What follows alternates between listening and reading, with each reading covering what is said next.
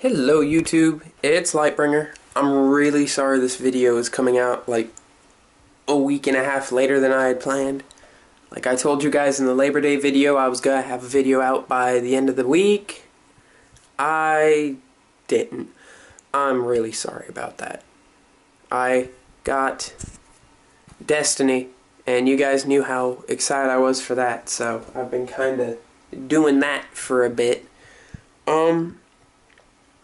I will be playing the game. You guys will have some video on that right after this, but first, I promised I'd show you my setup. So, look over there. My room is a mess, so I'm going to kind of scrunch down here in a nicer corner of my bedroom. Alright, first we've got my little Afterglow controller, and it is hooked up to my Turtle Beach X12s. They work really well because the week after I got them, the speakers in my TV blew. So being able to hear the speakers through my headset, talk through my headset, record through my headset does everything, makes me really happy. Next is the Hauppauge Rocket. You guys will be seeing, like right down here, the how to spell it. And it's a really cool thing. It's got a decibel booster. It's got a lock feature. Now, this one you have to click the unlock button. Like usually when something's lit up, this is like it's locked. You have to push it to unlock it. It doesn't work that way. You can put mute, sound, unlock it. This is your record button. HDMI in, HDMI out, power in, out, microphone in, out, and this cord is also part of the X12s. You've got this cord is usually going to go into your TV or the back of the Xbox, and it will let you hear the game system, which is cool because I can also use it to play like DVDs and stuff.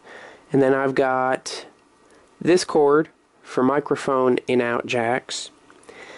The Hauppauge is really cool.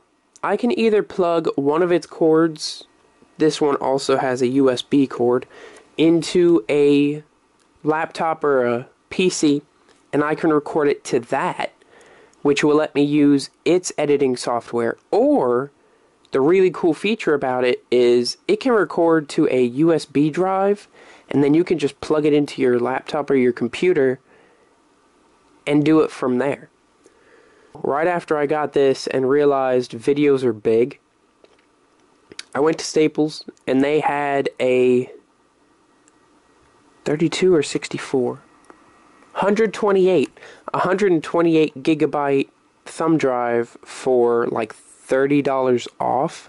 So I got this for $70, which made me really happy. You know, all those back to school sales. So that's what I'll be recording with.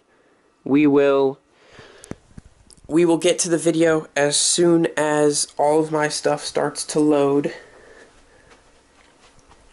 Like, the whole time we've been recording, my TV just now brought up this. Because I didn't know, but HDMI, it takes a few seconds for the TV and the Xbox to talk to each other. So you guys will see the game right after this.